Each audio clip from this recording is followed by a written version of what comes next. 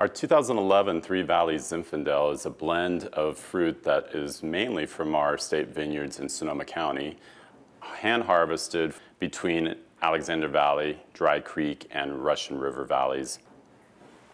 It is a winemaker blend, so the whole winemaking team gets together after the vintage to taste through all the individually fermented lots to begin to assemble this wine from those that have a softer tannin structure, more forward fruit, and great complexity.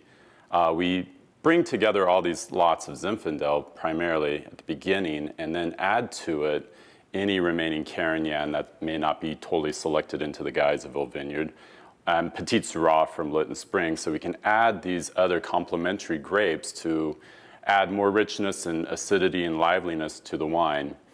Once the assemblage is complete, these wines then all go to barrel. The Three Valleys will go into a mix of American oak barrels, of which some are new, but most are between 1 and 7 years of age, so that this wine will integrate nicely the American oak barrel flavors with the fruit.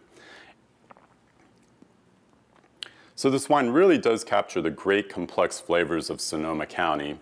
It has autumnal spice and really nice, luscious fruit for a long finish. And for me, this would be a wine I would consider serving at a Thanksgiving meal or through the holidays. It's got all those wonderful exotic spice and really beautiful briary fruits for really drinking over the next year.